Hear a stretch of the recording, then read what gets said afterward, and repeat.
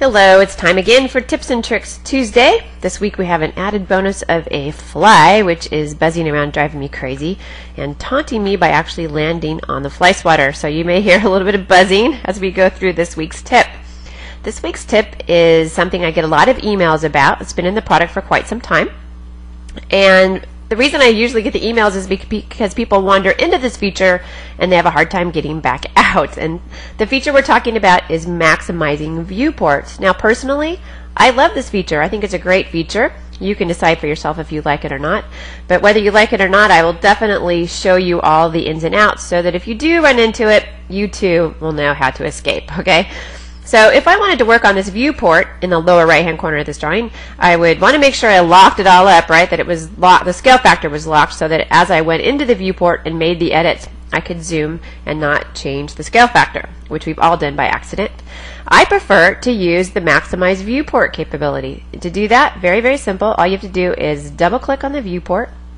And this takes you into model space. And I feel like I'm in model space. I've got the black background, which always makes me happy for some reason.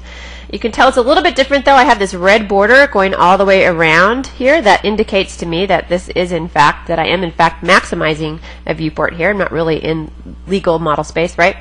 And I'm going to go ahead and I can zoom all I want, which is a really great attribute. I can zoom, zoom, zoom, zoom, zoom. There's that fly. Zoom, zoom, zoom. And I won't change the scale factor in the viewport, which makes me really happy. I'm going to just go ahead and I'm going to select a couple of things to erase, just so it looks a little bit different. Probably wouldn't really do that.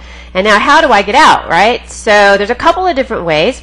Probably the easiest way to get out is to move your cursor down here. You will see that there is a minimize viewport option. Simply select that and presto, you're back in a layout, right? And everything that I did in there, you'll see all the edits are still valid, but the scale factor, the zooming capabilities that I did not modify the scale factor, which is really, really nice. I like that. Let's do that just one more time because I want to show you the other way to get out. I'm going to double click on that.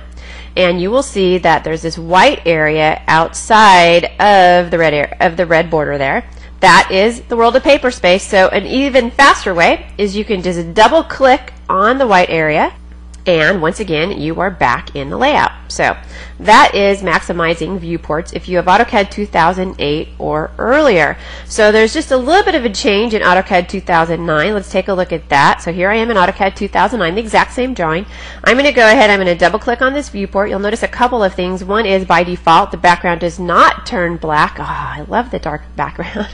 No, not that it makes a big difference. It still works the exact same principle, the exact same theory, but I want you to notice if when I'm ready to get out, oh, it looks like I can still double click out here. That's no problem. That works great. But you will also notice that down here on the status bar that my option for maximizing and minimizing viewports isn't there anymore. All these other options are there, but not that one. No problem. Right click. You will see that by default this is off, but you can easily turn it right back on, move it where you want to, and you can go ahead and use this. I'm going to go ahead and select that to get back to the lovely world of your layout, right? So that is maximize viewports. I do like the feature. I recommend it. But whether you like it or not, you can decide. But now you know at least how to get out of it nice and quickly. So I hope you've enjoyed that tip. I'm going to go off and try to catch that fly. And I'll see you next Tuesday.